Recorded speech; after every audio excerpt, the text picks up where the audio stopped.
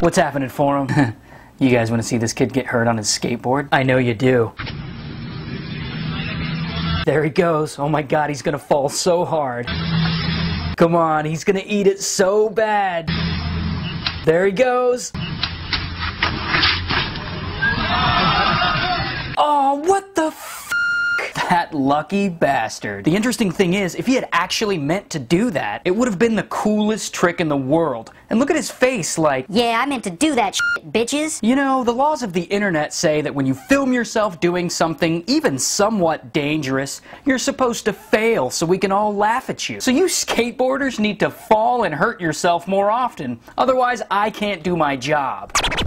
Forum, I've got no introduction for this next video because I can't explain it. I am literally dumbfounded by footage of what appears to be two angry camels in a tiny car.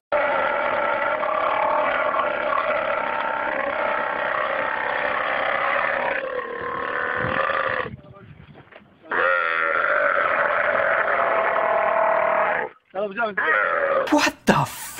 And the video gives no context to the footage. It's literally just two angry camels in a tiny car. Now, I know that two angry camels in a tiny car sounds like a euphemism for some weird sexual act, but no, it is what it is. Either that or Jay-Z and Leona Lewis decided to carpool. Zing! But why? Why are there two angry camels in a tiny car? I don't know, but it looks like they might be getting ready to cruise the strip for some bitches. Looks like two camels in a tiny car might just be bizarre enough to win every single argument ever. A Mac is better than a PC. Nope. Two camels in a tiny car. Star Wars is better than Lord of the Rings. Two camels in a tiny car. Nickelback is the best band ever. Two camels in a tiny car. Rosie O'Donnell has a penis. Two camel...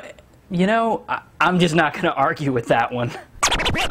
Alright guys, have you ever played that game, Pick Out What's Wrong with This Picture? Well, we're gonna try to play that game with this next viral video. So try your best to spot what's wrong in this video.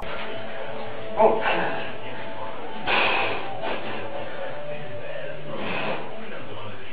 Did you spot it? Did you see it? Alright, let's look at it again.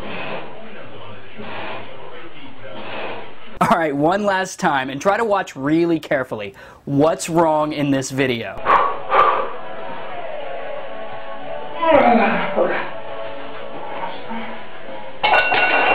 Did you see it that time? It was awesome. Alright, I'm sorry it took so long for that joke to get to the punchline. I guess you could say the joke was dragging ass.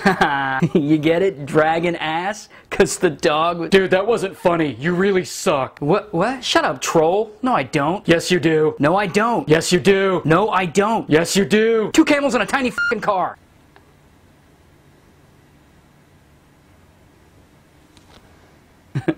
I finally win. But you know what else is full of win? The comment question of the day, which comes from a username,